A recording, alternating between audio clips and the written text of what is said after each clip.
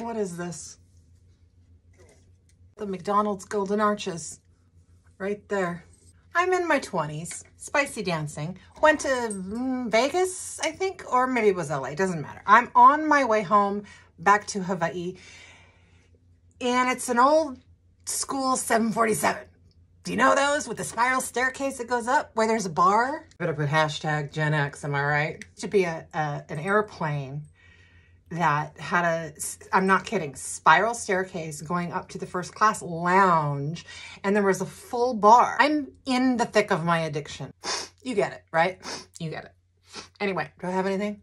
I'm by myself on the plane, and I get a wild hair up my ass and decide I'm gonna go up to the lounge, and I can't remember if it's just first class or anybody can go up there. It doesn't matter. I went upstairs, and who do I see sitting at the bar? One of my dealers.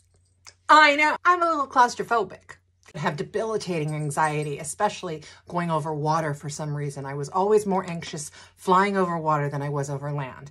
And here's the funny part though, because I was just so excited, number one, to run into the guy, and number two, to have a little free candy.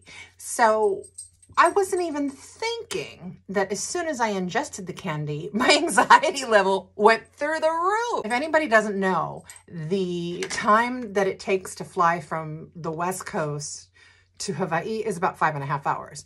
Probably, well, it is similar to Los Angeles to New York.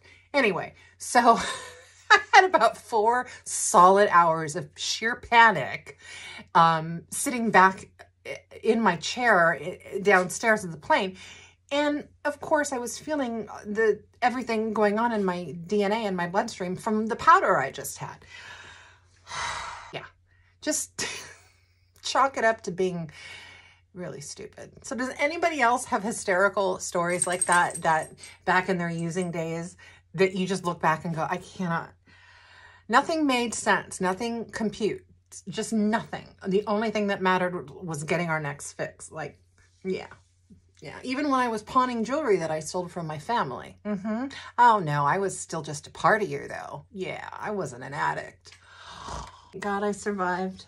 Thank God we all survived. And I hope you're surviving, and I hope you're thriving. Have a good day.